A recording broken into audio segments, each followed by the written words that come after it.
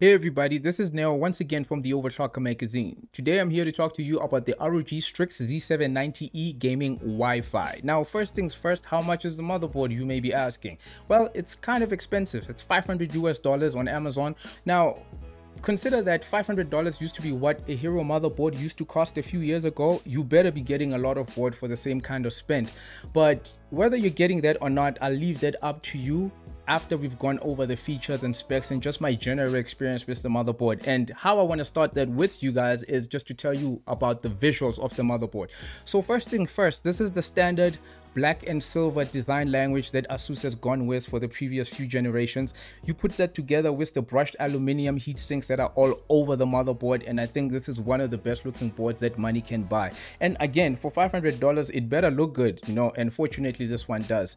However, what complements the entire look of the motherboard is actually on the north side of the motherboard near the rear IO. There's actually the RGB section of the board, and this is basically where all the RGB lighting is concentrated. Just with the lighting alone, and if you look at that in combination with the color scheme of the motherboard, it just looks brilliant. So that's one part that I can definitely say is living up to the price of the motherboard. Moving on from that as well, I want to talk about power, because as you know, we gotta go over the power delivery and whatnot, not in detail but just enough for you to know what you're actually dealing with here. So this is an 18+ one-phase power design. This is not too dissimilar. In fact, it's identical to what you were getting on the Z690E. When I say identical, I'm not talking about component selection, but the fact that it is an 18+1 configuration.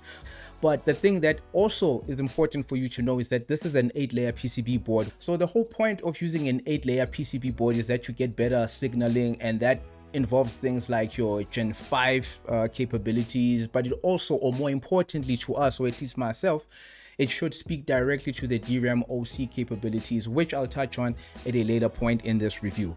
So of course you're going to get the Q code, which is just a postcode LED, but with that as well you get a power button, and you also get the postcode lights. So these lights are obviously just a simplistic way of looking at the boot process. As you know, I really didn't find that I needed to use the postcode LED. Yes, I know I complain about it a lot by it being missing and so forth, and of course it would kind of suck on a $500 motherboard to not have that sort of thing, but the fact that it's here is appreciated, even though I did not use it as much. On the board itself, when we're talking about just the onboard features, you're going to get two USB 3.0. I know it's not USB 3.0, but let's just, for the sake of it, it's 5 gigabits per second ports, right? So you're going to get two of them, meaning that you can actually have 4 outputs on your front IO. But in addition to that, you're also going to get, of course, a Type-C header. But it's not just any Type-C header. This one is PD 3.0 compatible. What does that mean to you? It means that you can quick charge your tablet, your phone, and all sorts of things that support that sort of power spec, and of course at most it can give you 30 watts of power. Now the last thing I want to talk about on the motherboard is the Q release, right? It's not really a big deal, but basically it just makes it easy for you to remove your graphics card. The cool thing about it as well is that the actual mechanism for how this works is actually hidden under the same sort of plastics, like this plastic diffuser that they were using for the RGB panel or the ignition panel on the north side of the motherboard. Another highlight on this motherboard is the fact that it's got 5 M.2 sockets. Of course the first one is Gen 5, right? You would expect that, but the other two are all Gen 4, and obviously one of them I think is SATA mode compatible. But the important thing is that the one that is Gen 5 compatible, it has a serious heatsink on it. In fact, the heatsink is just almost as big as the other heatsink that's used for 2 Gen 4 SSDs. But in addition to that, it also has a lot more aluminum on it, so it's got raised height, but it also has a heat pipe as well. So if you were dealing with a Gen 5 SSD that's kind of hard, I think that this cooling mechanism may be able to tame the temperature, so you shouldn't have any issues with thermal throttling and so forth. But I'm not sure about that because I obviously haven't tested any Gen 5 SSDs yet. So in terms of slots, you're obviously going to get your Gen 5 X16 slot for your graphics card. That's the primary one. But in addition to that, you get 2 Gen 4 X4 slots, right? Now, the thing is about the last slot is that there's actually a switch just underneath it, and this is supposed to be alt mode for the last PCI Express slot, of course. So there are 3 positions here. There's auto, position 1 and position 2. So position 1 is basically forcing Gen 4 on obviously a supporting CPU, and then the last slot is to force Gen 3. Obviously the default position is auto. Why you would need this, I'm really not sure, but of course ASUS felt that it was important to include this on this motherboard, so I think it's for compatibility reasons. So let's move on again to the fan headers. Of course you're going to get 8 fan headers. I would have preferred a little bit more, again, given the kind of price that I'm paying for the motherboard, but hey, 8 is more than enough. In fact, I don't have enough fans to saturate all 8 that I would be using anyway, so I'm just really whining for no reason. So the next thing I want to talk to you about is the audio. The audio codec is courtesy of a familiar ALC 4080, but with that you're going to get the audio capacitors as well.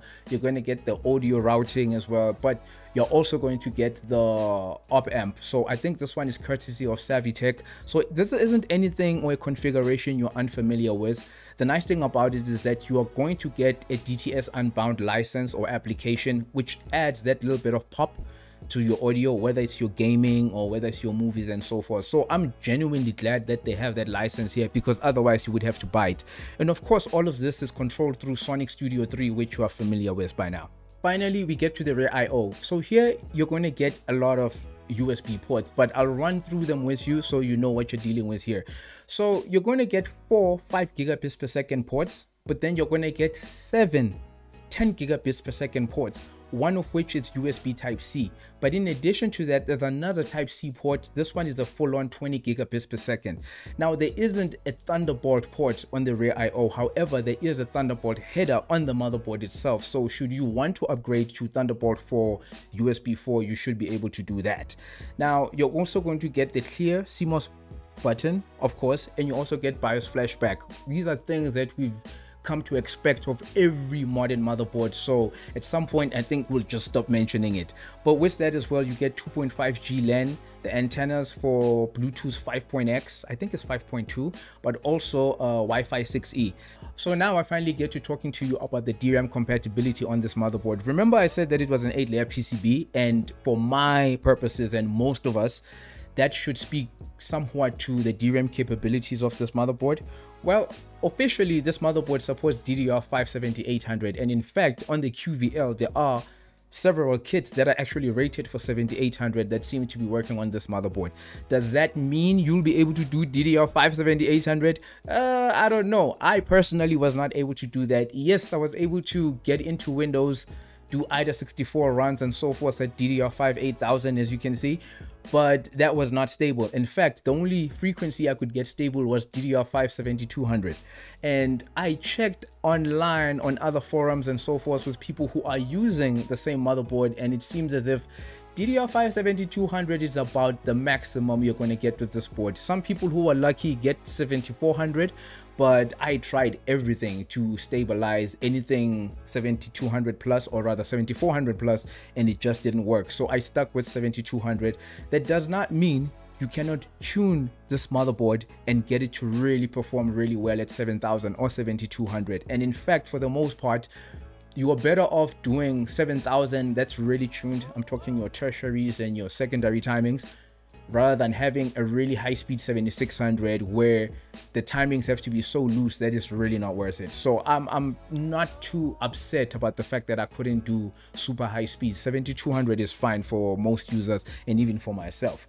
So talking further about DRAM, the one thing that I lament not being on this motherboard is DRAM profiles. Again, you're paying a lot of money for this, and this by rights I think should be here. And on top of it as well, there's another thing that's missing, which is the memory controller rating. So you know, on the Extreme, on the Apex, and on the Hero, there's an MC rating in addition to the SP rating of the CPUs, right? But here you don't get that at all. So if you're not getting that and you're not getting the DRAM profiles, that kind of sours my experience with the board. But like I said, it's a very academic thing, and for all intents and purposes, this is an incredible board and you should be very happy with it should you get one. But with that said, let me know what you guys think of this motherboard. So let me know what you guys in the comments below, and remember, share, like, subscribe, and until then, take care and peace.